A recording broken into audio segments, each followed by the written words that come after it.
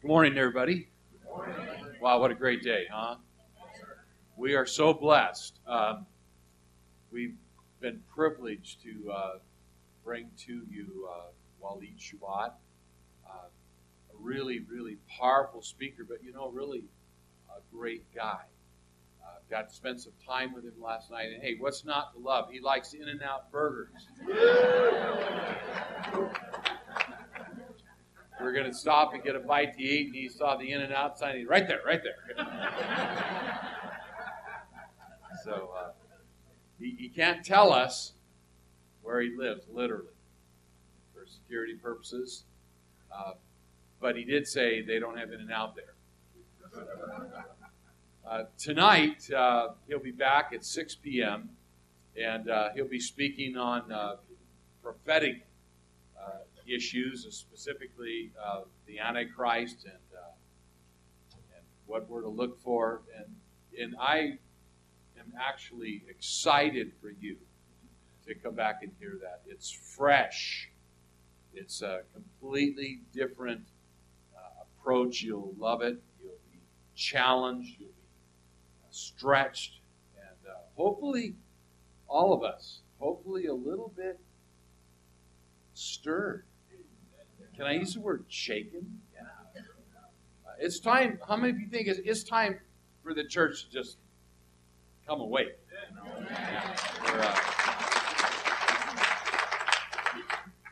We've gone in my lifetime from the Jesus movement, where everybody was, go Jesus, all the way to where we're now the dregs of society. We're what's holding everything else back. Well, there's some things that need to be held back. Amen. Come in here tonight as well. Following Waleed's message this morning, we're going to give him a full hour. Following that message, we'll receive a love offering for his ministry. He comes without any financial request, and I did buy him a burger, but he comes just to share the wonderful love of Jesus with you. So, Waleed, come on.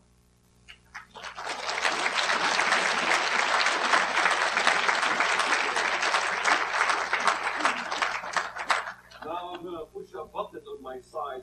Don't let anybody panic.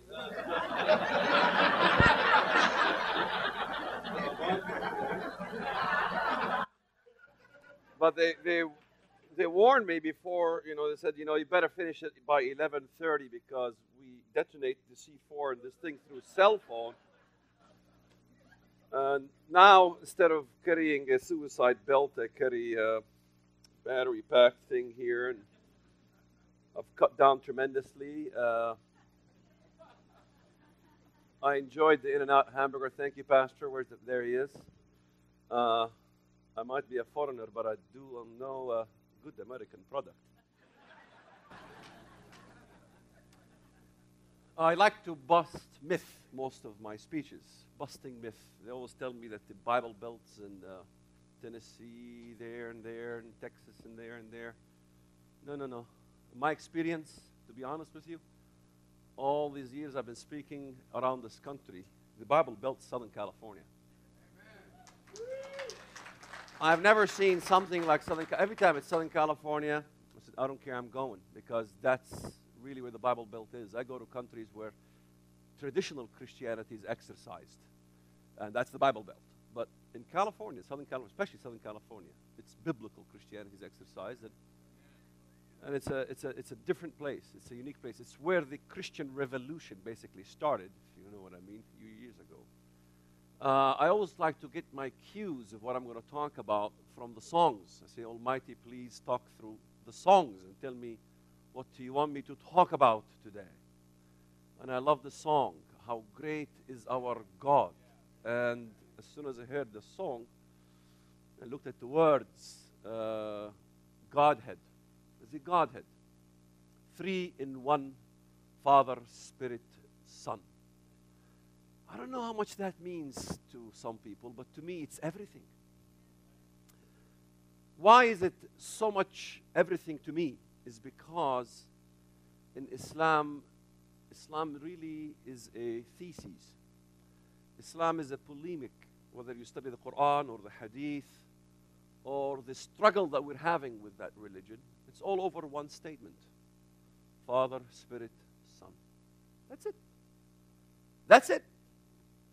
The war is for that purpose. The Islamic world invaded Christendom and began to occupy Christian territory, killed tens of millions of Christians. Just the Turkish Ottoman Empire in their wars, a few million, over this issue of making Christians believe that God is not a triune God, that God is a Unitarian God, which is not something that the Bible did not warn us about.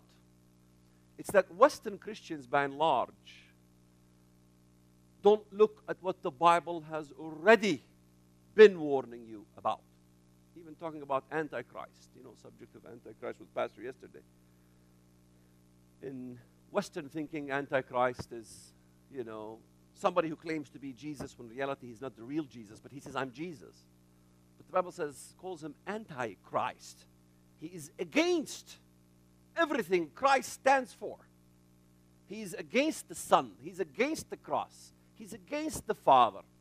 He's against the Trinity. He's not going to say, I am Jesus, I am the Son of God, when in reality he's not the real Jesus. He is Antichrist. And in his place, he wants to replace Christ to be like God. And his pride, because he is the son of perdition, the son of the father of lies. And so, in 1 John 2:22, the Bible warns us. Who is the liar? He who denies that Jesus is the Christ. He is the man, Antichrist, that denies the Father and the Son. And don't you ever forget that. Don't you ever forget those verses. The spirit of the Antichrist must always deny the Father and the Son. That's the sole purpose of the spirit of Antichrist, which the first believers, even the apostles, dealt with and wrote it for us in the Bible. As soon as Christendom was born, there was the war right there, trying to shut the light of God and his essence, and that's how the enemy begins, by attacking the essence of who God is. And that's what the Bible warned us about with the rise of Arianism. And from that moment, Islam, later on, the Aryan movement were exiled into Arabia, and Islam was born as a religion that is a Christian cult, if you will. Because just like Mormonism, just like Jehovah's Witnesses, these are Christian cults. They're not Christian. They're Christian cults. They try to kind of masquerade as believing in the true God of the Bible. They masquerade as they believe even in the Bible. Yet in reality, corrupt God's word and create their own word, Book of Mormon, Quran, what have you, to deceive the sheep. And Christ told us, be as wise as a serpent and as innocent as fools. Now, I did not reach that conclusion about the Godhead, about the truth, just by living a simple life and somebody came and witnessed to me in the street. I rejected the gospel. I was an enemy of the gospel. I had my own different set of understanding who God is. In fact, we cried out, Allahu Akbar, our Allah is great, while you cry out on the other side, our God is great. In fact, it will be in the end times as such, as the enemies march, as the Antichrist spirit marches against the believers, they will cry out how great their God is, and we will cry out how great our God is. We will stand. In fact, everybody will be marked, including the believers will be marked. It says it in the Bible. We will have the name of God in our forehead. So it's not what we have. It's not that a mark is the problem. The problem is what that mark says. They will have a mark of blasphemy. They blaspheme God. They deny his essence. I grew up in the Middle East. My mother was an American, naive American Christian, went to Bible school, did not listen and heed the warning of her pastor, do not marry out of the faith. She fell in love with my father, and no, you should not marry a Muslim. Well, are you a racist, pastor? No. It says in the Bible that do not be unequally yoked. That one simple instruction my mother did not follow, and she could write books about the results of simply not following that one simple instruction in the Bible. Yet in every church I go to, I always, this church right here, after I finish the service, somebody's going to come up to me and say, my daughter, my married a Muslim, and we went through hell, we don't know what to do, and, problem goes on in every single church that Christian girls are falling into the trap that, oh, well, we're not racist. Why can't I marry a Muslim? Well, being unequally yoked has nothing to do with racism. Muslim girls don't marry Christian boys. Can you name me? Anybody here heard of a Christian, a Muslim girl marrying a Christian boy? Raise your hand. Muslim girl. And she remained Muslim and he remained Christian. Did she remain Muslim and he remained Christian? That's not my question, though. See, I always have somebody raise their hands. You will find one, and the Guinness Book of Records says there's never been found. Anybody here heard of a Muslim girl who remained in her faith as a Muslim, married a Christian boy who remained in his faith as a Christian? Nobody. Anybody here heard of a Muslim boy marrying a Christian, Jewish, secular American girl who was not Muslim? Raise your hands. Muslim boy marrying non-Muslim. Raise your hands. One. Keep your hands up. I want to count. 1, 2, 3, 4, 5, 6, 7, 8, 9, 10, 11, 12, 13. Why we find 13 heard of this case but Zippo in the other case? I thought Islam offered equality to women. I like to bust myth. It's a myth to say that Islam offers equality to women. My mother did not understand that. In fact, I was talking to her 2 days ago before I came here. She said, the moment I entered the Middle East with my husband, instantly my husband was a different man. He was not the man I married in the United States of America. All of a sudden, I'm a second-class citizen. All of a sudden, I realized the moment I got there, my passport's been taken, and welcome to the Middle East. You are married to a Muslim. Your children that you gave birth to are all Muslim. Your daughter is Muslim. She must marry a Muslim. You must live in the Middle East so your daughter can marry a Muslim. Say sayonara to your country. She realized right then she'd entered the, what you call the Hotel California, You can check out anytime you want, but you can never leave except in a coffin. My mother could not witness to her children. She could not express her faith to her kids. I never knew my mother was a Christian. You think about your life as a Christian. I never knew my mother was a Christian. And my mother couldn't express her views. She had to remain silent most of the time. But she would run away when my father turned the Quran on. And I never understood, Mom, why would you always run away when my dad turns the Quran on? Now I understand fully why my mother ran away. She wanted nothing to do with this. She's always believed that Islam was a satanic religion as soon as she experienced Islamic religion. And her whole plight was, how can I take my 3 kids and escape to America? Because you might think it's easy. You just take your luggage and just get the next flight in Ben Gurion Airport and get the heck out of Dodge and go to the United States of America. She tried that. She had to go do paperwork. She had to prove who she was. And by the time she was doing this process, she had to remain 1 day in Jerusalem.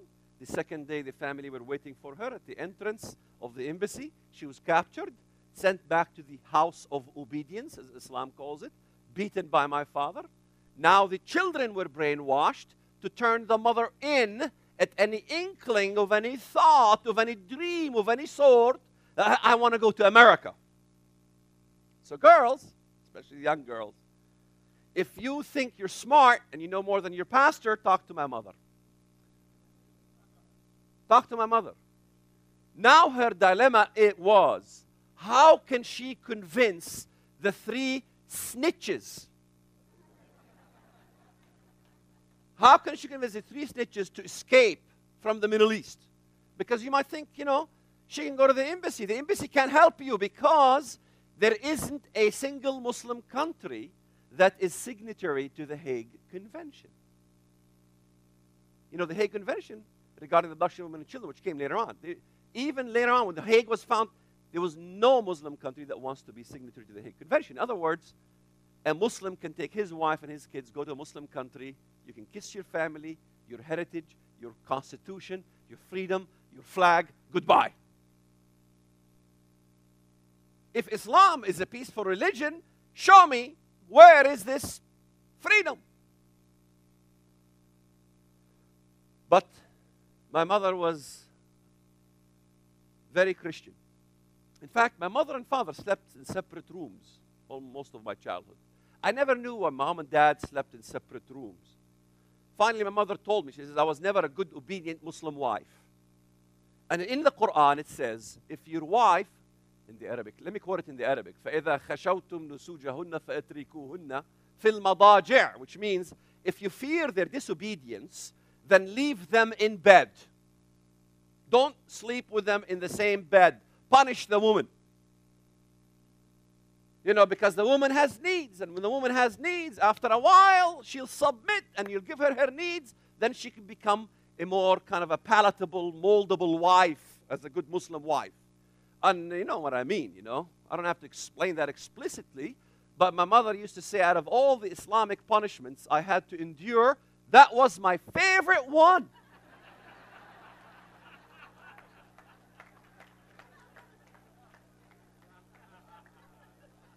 But I had some bad habits as a teenager.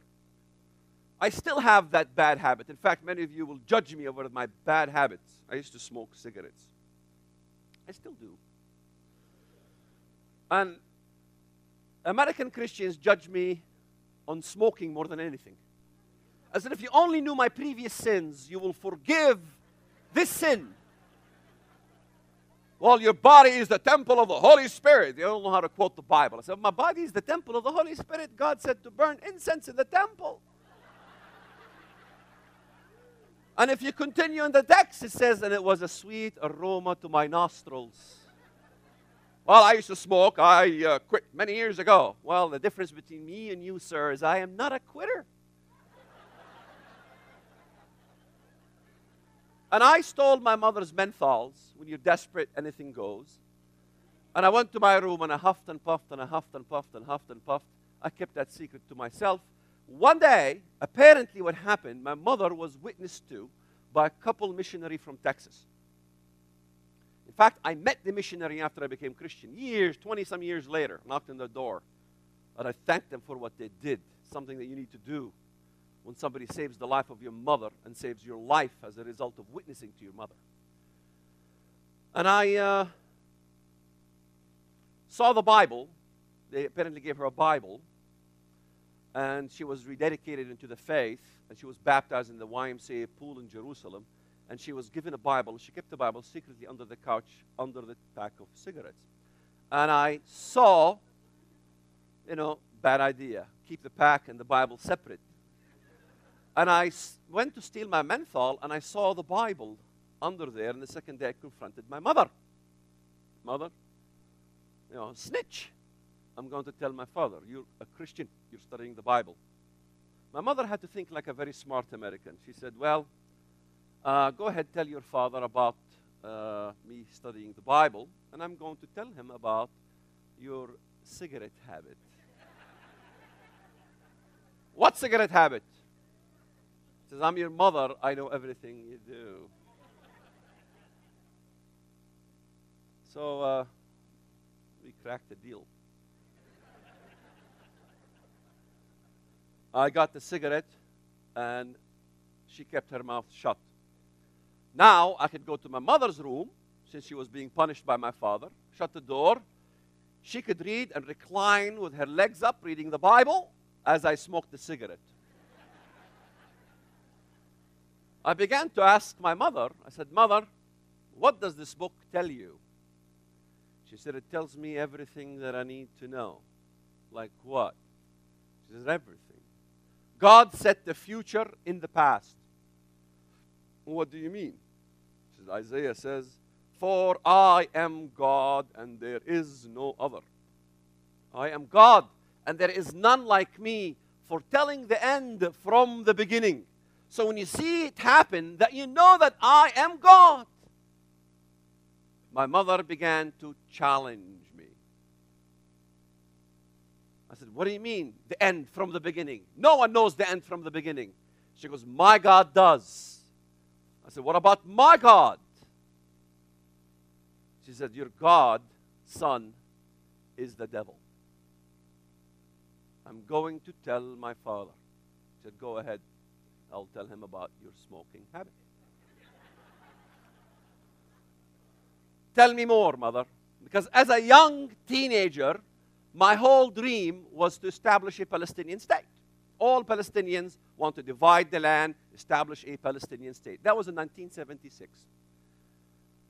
And my mother said to me, "Yes, the Bible does tell us that you will have your state. But God will be angry. And God will come down to earth and judge the earth for creating such a state." I says, "Why? Allah is on our side. How could it be that God does not want us to have a state?" She said, "Because God, the true God, that is Walid, He's the God of Israel. He's not the God of the Muslims. He's the God of Israel." And in Joel 3, it says very clearly, "Son, let me show you. For I will gather all nations to the valley of Jehoshaphat. Then I will enter into judgment there with them on the account of my people, my heritage, Israel, whom they have scattered among the nations. They have also divided up my land." Christ will be upset.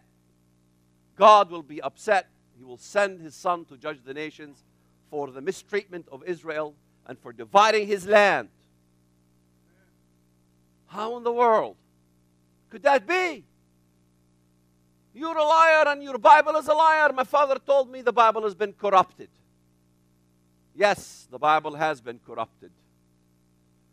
For your prophet took verses from the Bible, borrowed apocryphal works and fairy tales, and concocted a new book called the Quran, which is the corruption of the Bible.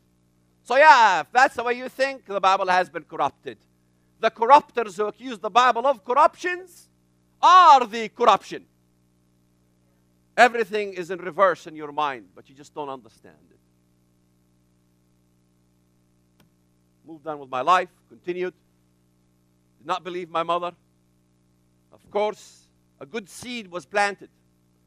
But the Americans think that everything is like In-N-Out hamburger. They want it right now, the double cheeseburger now. My food is late. Doesn't work that way. The manure had to set in, and the stench had to go till high heaven. And then the sun came up and dried the manure. And then the seed was germed and got and became and saw the sun and began to bear fruit. And the better the manure, the more the stench, the better the fruit. So I lived my life wanting to destroy Israel because I went to school. Because Americans think, well, it's an issue of education. If you can only teach the Palestinians a better education, maybe they will become peaceful. But even if you change the education, it doesn't matter. You still go to the mosque. The mosque is the center where you get all your spiritual food. The teachers of the Islamic studies were very clear. You have even Christian eschatology. Let me share with you some Islamic eschatology. We have eschatology too. By the time I reached high school, my teacher, Sheikh Naim Ayad. Sheikh Naim Ayad told us that the reason the Jews are in this land, because the idea is, it's our God versus their God. How come their God is winning?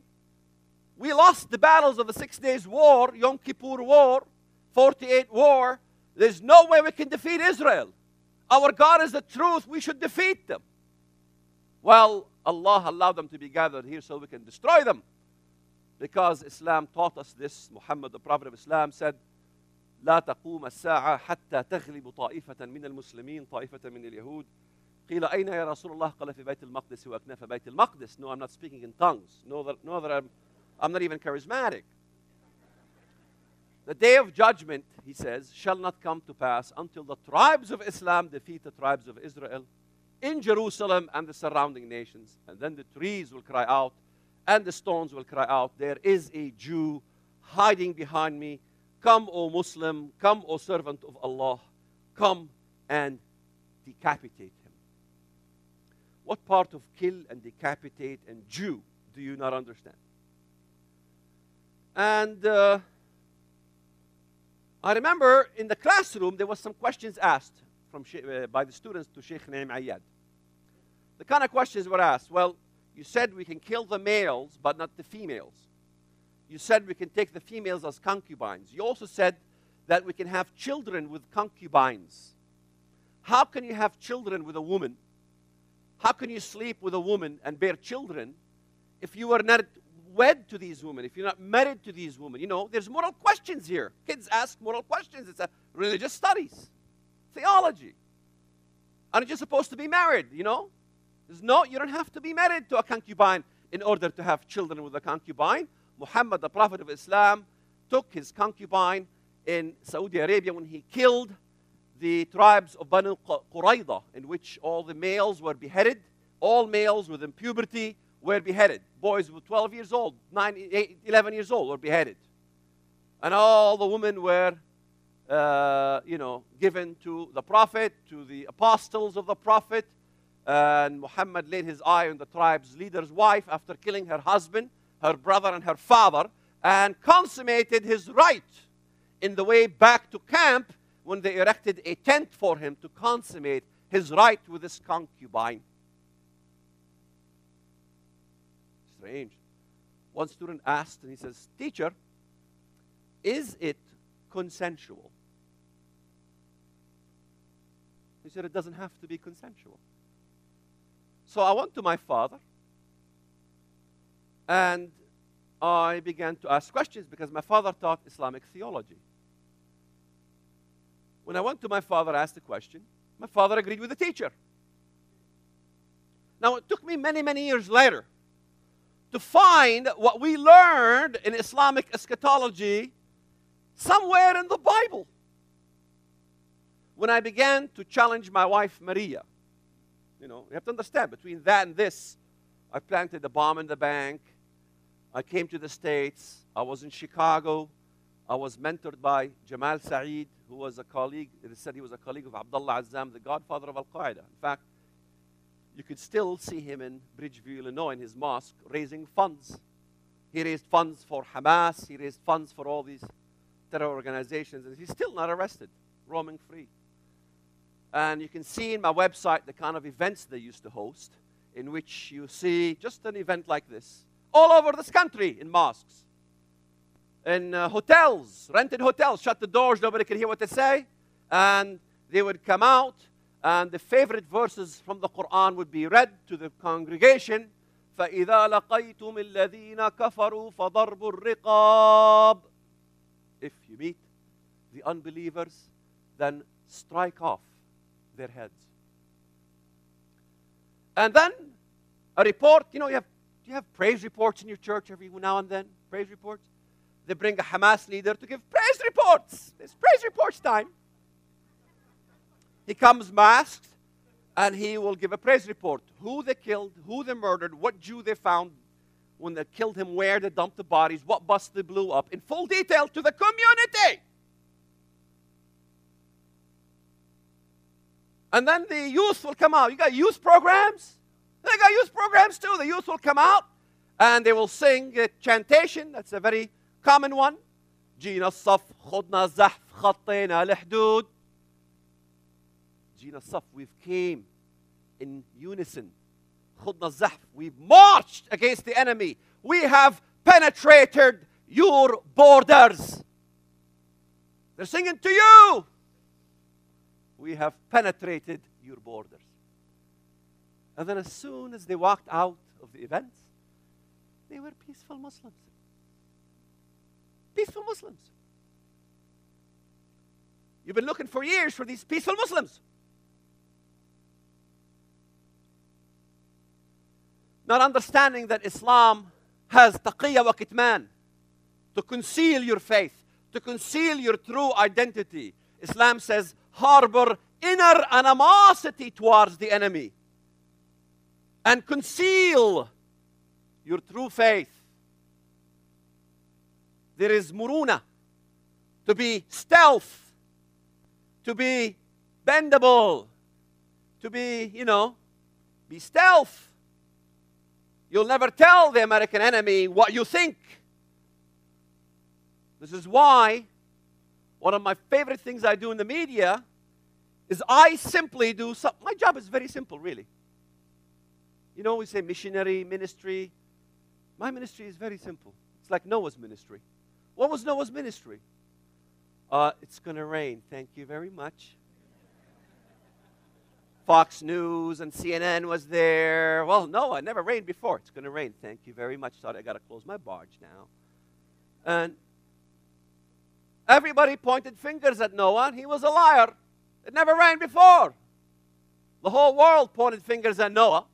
Yet Noah was right, and everybody in the globe drowned and died. One man can be right, and everybody can be wrong. It's usually the way it is. And you tell them, to no avail. I walked into the BBC when I first became Christian, I remember. Walked into the BBC. And all what I wanted when I became Christian was to get on that TV and tell the world what the truth is. I said, God, send me out. Send me out. I told my wife, Maria, I'm going to get on that TV set. You're going to see me on the TV set. I'm going to tell Americans the truth. She said, are you crazy? I said, no, I'm not, but look at the TV. There's nothing but crazies. One more crazy won't make that much difference.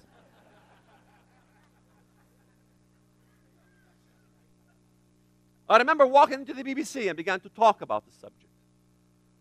That was in England. When you are willing to do God's work, He opens the door like you won't believe.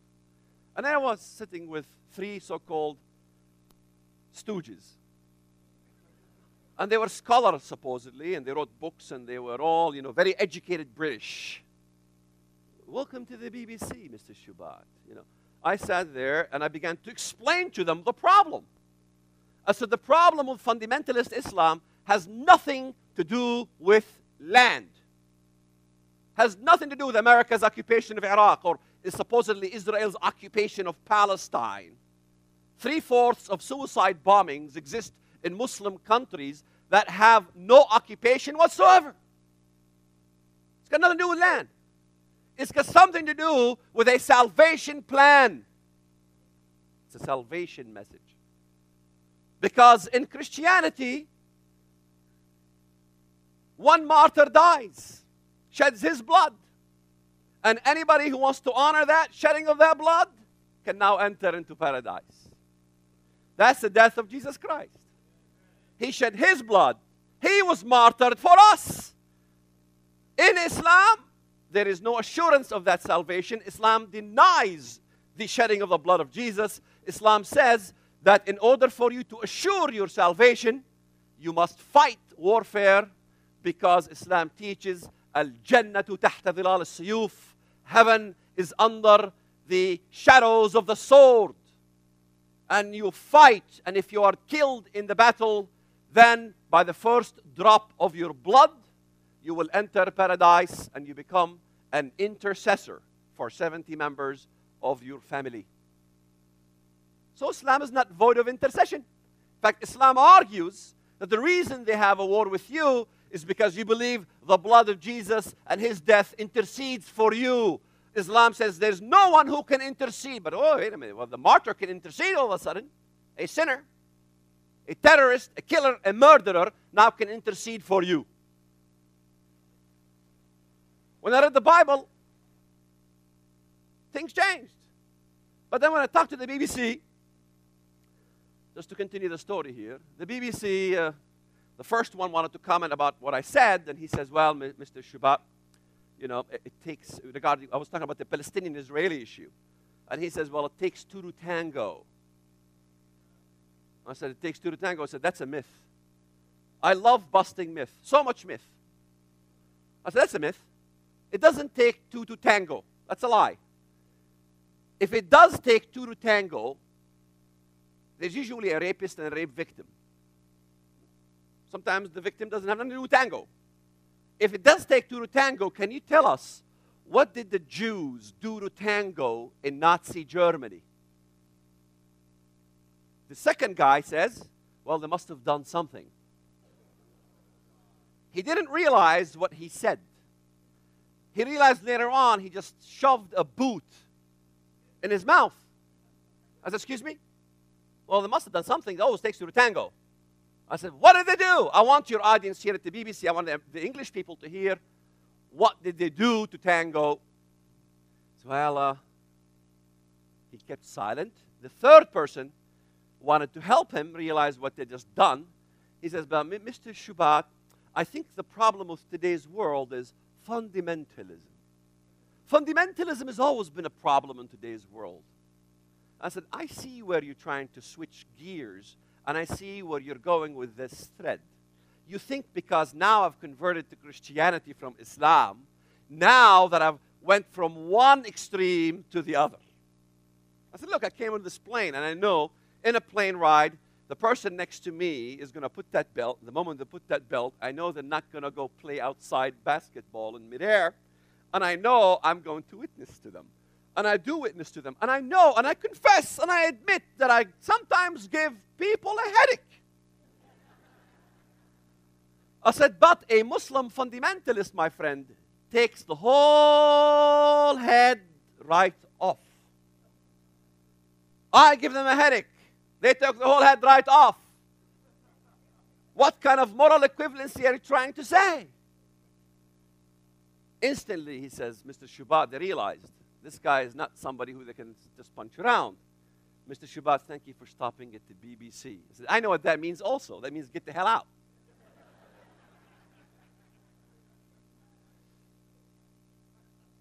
Last time I was invited was a year ago. That was when I first became Christian, 1990, I don't know. Long time ago, man. I was invited to Oxford, speak at Oxford University. And I spoke at Oxford, and I quoted Churchill, said Winston Churchill, what the problem is, and this and that. And they're making a choice in England that they want to establish Islamic laws. How many Americans know that in Great Britain, Muslims can go to their own court system? Only 1, 2 raise their hands. 3, 4, 5, 6. Oh, much better. Pastor, you're doing your job. So Islam is not about religion, is it?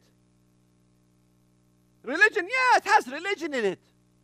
But what's this thing about establishing Islamic court systems?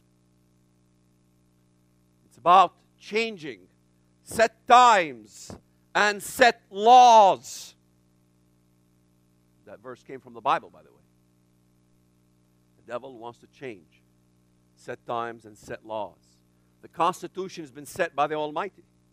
That Constitution has to change by any means. The devil wants to change the American Constitution. Islam is a universalist religion. It has no respect for borders, and the end justifies the means. Islam is a socialist religion. This is why the liberals support it. This is why Bloomberg supports the idea of building a mosque on Ground Zero. It's not because they're naive. No, in fact, those guys are not the naive. The naive is the church. The church is the one that doesn't understand what the heck is going on. Because the liberals sees a lot in common with Islam. Al Gore compliments Islam left, right, and center. Read his books. He hates the Bible. His whole problem is with the Bible. Their whole problem is because we are nationalistic as conservative Christians. Communism, Islamism, and every single Nazism, you name the ism, they all want universalism. One world government, one world order. American conservatism is very unique. There's nothing like it in the world. It's unique. God told us in the Bible that He changed different tribes and tongues. He made different languages in order to protect us. So God created America, so when Hitler go, and so when somebody else, Japan, Noriega, Saddam Hussein. Who else? Anybody else with a lip?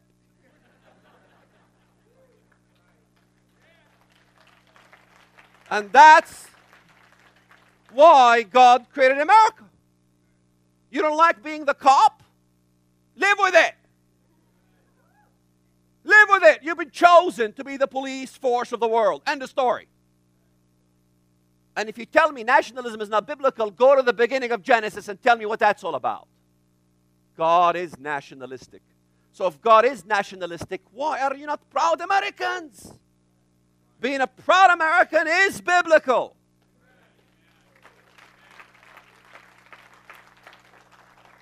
And why do you think you say amen, amen? It's because God infused you, His will. He infused the peoples of the world to make them that way. In order so Lucifer can never take control of the world, because for God so loved the world that He gave His only begotten Son. And I was down to the pastor yesterday. We weren't sure. America, will it exist? Will it be destroyed? And we're back and forth arguing issues and, And I don't think it's edifying to say that America will go down the drain. If you think America goes down the drain, I said, well, why is America has to go down the drain prophetically? Well, because it's not in the Bible. Papua New Guinea is not in the Bible too. Does that mean it has to go down the drain too? Mexico's not in the Bible. Sorry, Mexicans, you're gone. Japan, Canada, Australia, they're not in the Bible. Well, they got to be gone too. Why only America has to be gone? I tend not to agree with that notion. It's not edifying. It's not even biblical in my view, but I could be wrong. When I read the Bible, 1993, when I began to argue with my wife, I said, Maria, it's time for you to become a good Muslim wife. Same thing my father did. It goes just down. Sin trickles down. I said, why should I leave my biblical heritage? She was Catholic, Mexican. She went to church. I remember I raised the kids to stone the statue of Mary in the back while we waited for her to go to church. And she would come out catching us, throwing rocks at Joseph and Mary and all that stuff. What are you doing to our children? I said, no, I'm just training them in the art of stone throwing. That's all. True story. That's how it was. She didn't realize what she got herself into. You need to become Muslim. You need to stop going to church. Why should I leave my biblical heritage? That was her question.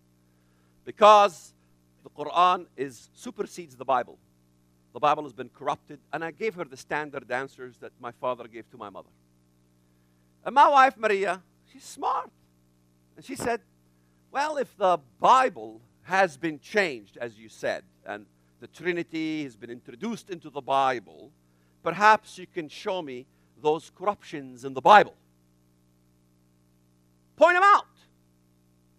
Boy, so I can't point them out. So why not? Well, I've never really read the Bible. She goes, do you always make claims about a book you never read? So I said, well, I'll find them. So go right ahead. Make my day. So I bought a Bible, King James, New King James, for $10. Lifted the plastic cover, opened it, began to read. Best $10 money could ever buy. Besides the In-N-Out hamburgers, of course. By the time I ended finishing reading the Bible, I wrote my first epistle. The book of Shubat, chapter 1, verse 1. Pastor's about to throw me out. Just take it easy. Verse 1 in the epistle of Shubat says, man thought he was smart, but woman is smarter. When I read the Bible, I got right from the beginning of Genesis, and I will put enmity between you, the devil, and the woman. The woman. Why there is a war between the devil and the woman?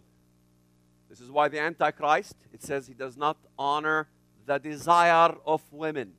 It doesn't say the Antichrist in Daniel 11 does not desire women. You took the out by no rights.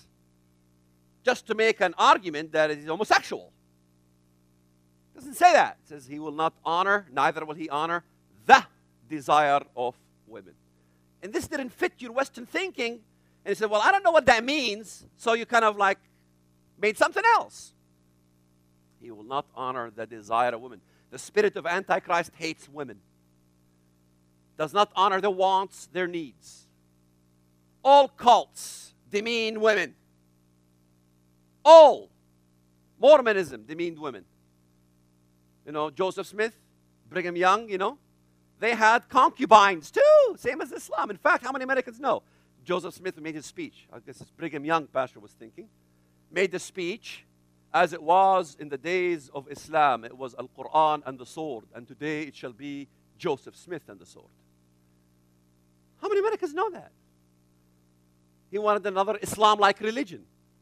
And they had concubines. When Joseph Smith got done with his concubines, he would exchange his concubines with Brigham Young. You know, why do you think they called him Brigham Young?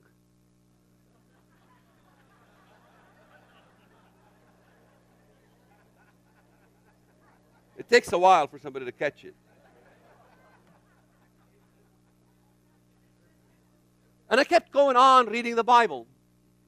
Interesting, when I got to Zechariah, chapter 14, most amazing part of the Bible to me, Zechariah 14. In Zechariah 14, it's pretty clear. For I will gather all nations to battle against Jerusalem.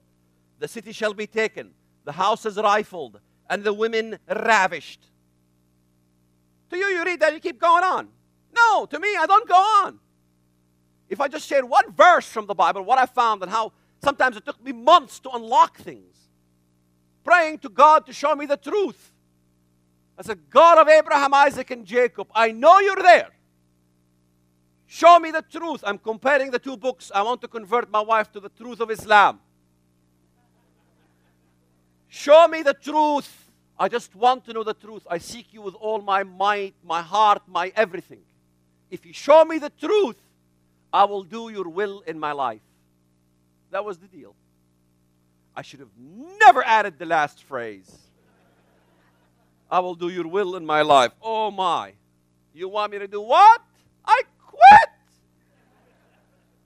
All right, come up hither. Time for your martyrdom. Martyrdom? I'm not ready for martyrdom.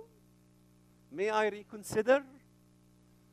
Those are the kind of talks I have with God these days. The house is rifled, the woman ravished. Ravished. That's what I learned in high school. How did God know what I learned in high school? They're supposed to ravish the Jewish women. In fact, if you just don't want to believe me, if you just don't want to believe me, go to my website. I can show you on Egyptian national television. That's the largest TV in the country, in the Muslim world, in the Arab world. And you watch a psychologist coming out and saying to the Egyptians, we need to train our Egyptian males to rape Jewish women. Watch it. It's there. We need to train our male Egyptian men to rape Jewish women. This is the only way we can defeat Zionism. Rape them. The rape epidemic in Malmo, Sweden. The rape epidemic in Europe. The rape epidemic by Muslim males. It's horrendous. And then they go to the imams of the mosques. Hey, you know, we got some moral issues here with your kids. Well, cover your meat. If you leave meat in front of a cat, the cat's going to eat the meat. Cover the meat. In other words, women begin to dress up in hijab. Cover your flesh. Such was the responses from the so-called clergy.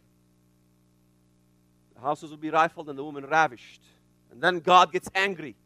It says in Zechariah that the feeble amongst Judah will fight like King David. The weakest in Judah at that time, when they see the horrific event, they will fight as valiant as the fighting of King David, Melech David. How is that? I began to ask myself, wait a minute. I'm confused. How could the God of the Bible here, the wrong Bible, the wrong book, condemn it? And how could the true Allah condone it? Are you with me? God didn't give us logic for no reason. How could the true Allah condone such an act. It doesn't make sense. The lie is the truth, and the truth is the lie. This is why when I were at university campuses, maybe, yeah, I'm a liar. Maybe through my lies, you'll see the truth. If you Google my name, Walid Shoebat, you'll see litany of attacks, accusations. He's a fraud. He's a liar. He never put a bomb in the bank. He was never a Christian.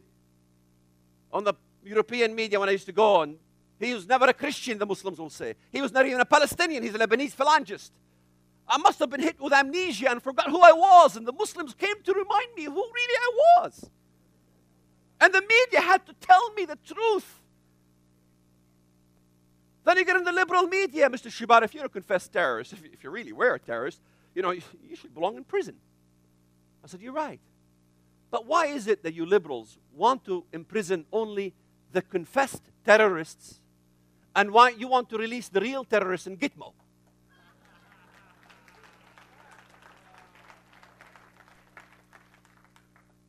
I learned when I read the Bible how to think like Jesus, how to answer questions like Jesus would, how to answer questions with questions. The challenges began when I began to share the Bible verses with people. I saw the hatred. You're reading self-fulfilled Bible prophecies. You know those Zionist Americans? They created the state of Israel so to make the Bible to become true. They fulfilled the Bible by their own action. God didn't do any miracles. The state of Israel is this and that. I said, really? Let me understand this. Because remember, I was reading Amos. I was reading Isaiah. I was reading in Amos chapter 9, verse 15. It says, and I will plant them in their land, and no longer shall they be pulled out of that land. Impossible to uproot the state of Israel. How is that possible? We tried in 48, we tried in 73, Yom Kippur, We tried terrorism, we tried Hezbollah and Gaza, both rocketing at Israel. We could never succeed in uprooting that state. Because of a single verse in the Bible? Yes. But how is that? If it's self-fulfilled Bible prophecy, I began to ask questions. Jesus style. Jesus style questions are a little different. I said, well, wait a minute. The only reason the Jews established a state was because there was a major Holocaust. Not just in Europe. The Holocaust was always being worked also in the Muslim world. Hajj Amin al-Husseini, the Grand Mufti of Jerusalem, was one of Hitler's best associates. He founded the Khanzar troops, the Bosnian, Albanian troops. How many Americans know? 2 divisions out of the 8 divisions of the Nazi war machine were Muslim fundamentalists. 2. And they worshipped and prayed and bowed towards Mecca. And they killed and they burned thousands of churches, killed hundreds of thousands of Christians. How many Americans know the massacres the Muslims did in Smyrna, one of the churches of the Bible? You read the Bible, the church of Smyrna, we say this to you. What happened to these churches? Ask yourselves. Who destroyed them? Where were they? Turkey. They were destroyed, Smyrna was destroyed by the Turks in the early 1900s. An American ship was there, military ship, did not want to interfere because we don't want to interfere in a delicate peace process. How many were beheaded? Hundreds of thousands. I can show you the pictures of baskets of Christian heads. Tons of them. Blood as far as your eye can see. Heads floating in the water when the women ran to the marina to try ask for help. European ships, American ships. Help us! No one intervened. The ship couldn't get out of the dock because the hair of the women, the heads, tangled in the propellers. And no one speaks for them. What about the Armenians? What happened to them? They were raped. What about the Coptic Christians? Suffering in Egypt. I get on the Arab TV and they're talking about this Muslim who became Christian. Now she's being raped. Her kids are taken away from her. No one talks about those. Beheading. And you read the Bible, and I saw the martyrs that were beheaded in the name of Jesus. Even the beheading part is in the Bible. Shocking. And then you go on, then the Lord will go forth and fight against those nations. God, Christ, will come down to fight those nations. How many Americans know even those nations that he fights are mentioned? In Isaiah 19, the Lord comes riding on a swift cloud and is coming into Egypt. The idols of Egypt will totter before him. When was the last time you had a Sunday school? Today we'll be discussing the Lord Jesus Christ, how he comes to fight the Muslim Egyptians. It doesn't happen. You think the liberals don't get it? You don't get it. And the rejection in the church is amazing. It's amazing. I get 9 rejections out of 1 accepted request. Why? Well, we don't want to deal with Islam. Why? Is this how David dealt with Goliath? Is this how the 12 spies dealt with the Philistines? 10 of them cowered, 2 did not. You look at the numbers, you go, oh, I'm by myself. No, you're not the only Elijah. God raised 5,000 Elijahs. And God will work through the few, not the many. When did the Bible ever teach God's going to teach through the super-duper church? How many seats can we get? And look what it says. Then the Lord will go forth and fight.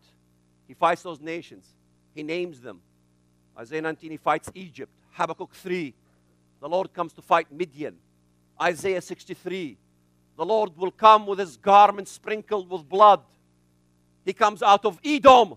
The Lord will come out of Edom with his garments sprinkled with blood. Ezekiel 25. And the Lord says in Ezekiel 25, I will stretch my arm against Edom. My arm? How many Americans know my arm is Christ? You don't believe me? Read Isaiah 53. You tell me what it means. Isaiah 53 is the suffering servant, the Messiah, Jesus. To whom has the arm of the Lord been revealed? To whom has the Messiah been revealed? And God's arm, the Messiah, will come to fight Edom in Ezekiel 25 and make it desolate from Teman. Dedan will fall by the sword. How many scholars would disagree? Dedan is Arabia. And in Habakkuk 3, he comes out of Arabia, out of Midian, fighting. And he goes to Egypt. He fights. Why he fights in Egypt? Even it tells you in Isaiah 19. The believers in Egypt, the Christians, the believers, will call for a Savior. And God will send them a Savior and a mighty one. Who is that mighty one? Gird your sword on your thigh, O mighty one. It doesn't matter how you understand eschatology.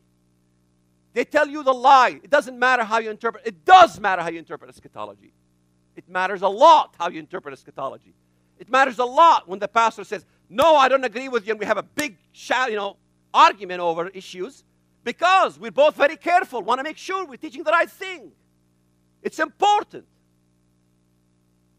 One of us is wrong. Iron sharpens iron. It matters. If it doesn't matter how you understand, look at the first believers. Assume I was John the Baptist, and I came to speak to you. Jesus hasn't came yet. And I told you this. I said, the Messiah is coming to hang on a tree. And he is coming to Jerusalem next year, riding on a jackass. You will throw me out and stone me because the Pharisees told you, no, he comes riding on a horse. He comes to defeat the Romans.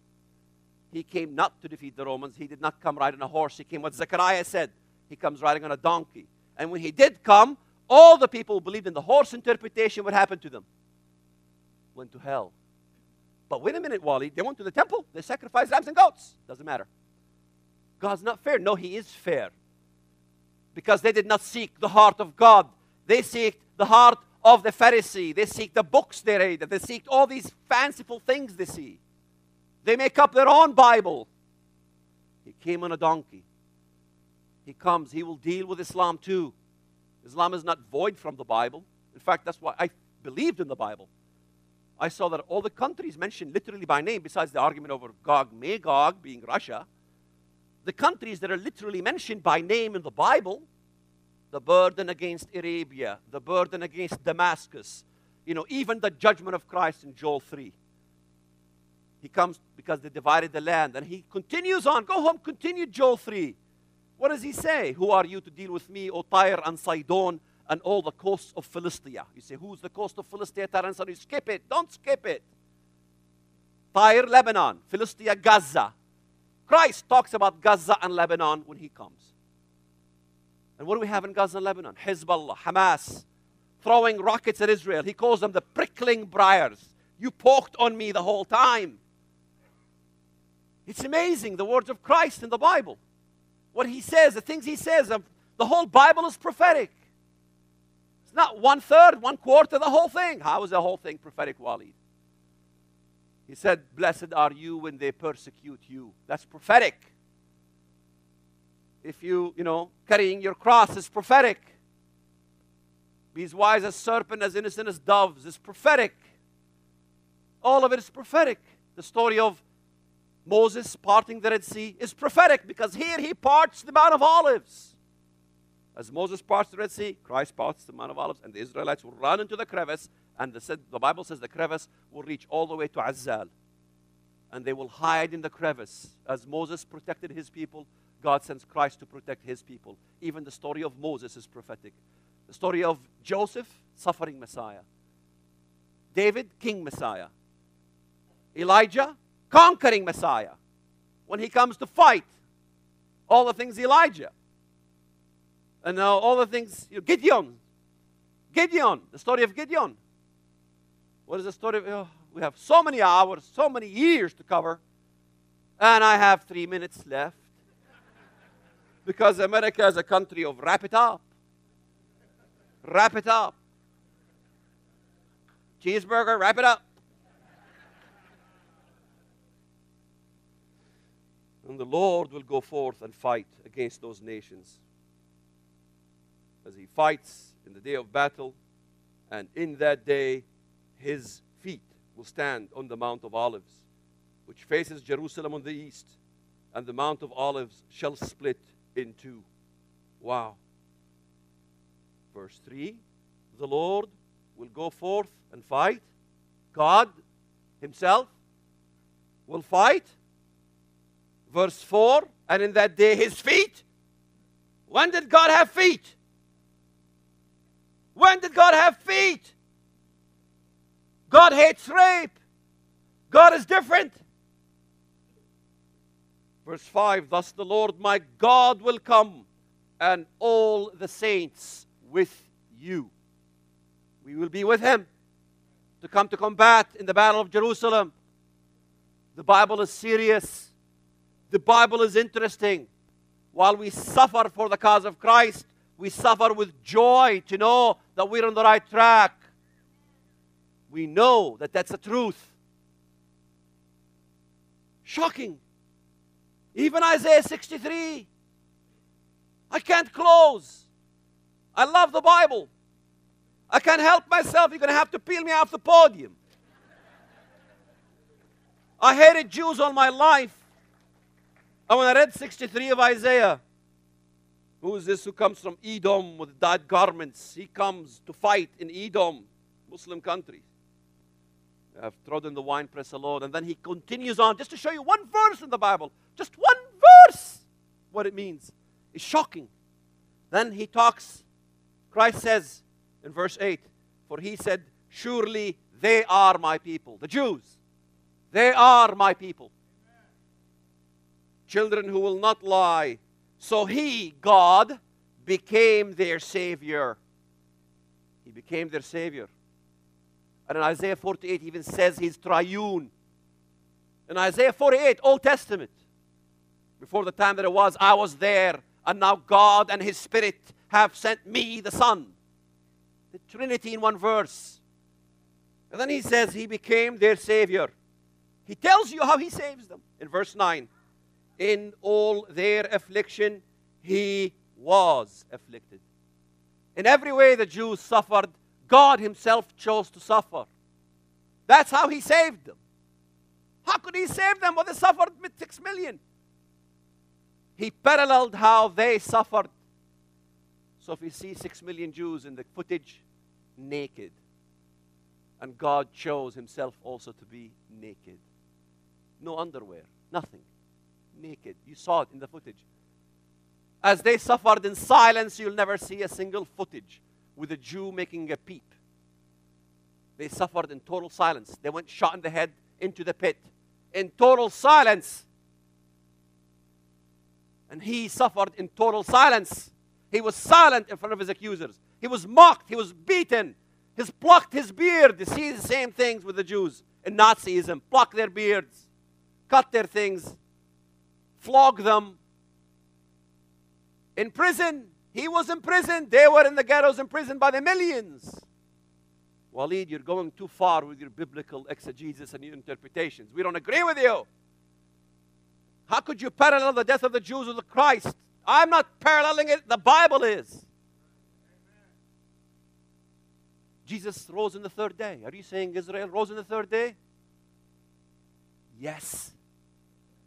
When was the last time you read Hosea chapter 6? I can never find Hosea in the Bible. Any Mexicans could help me?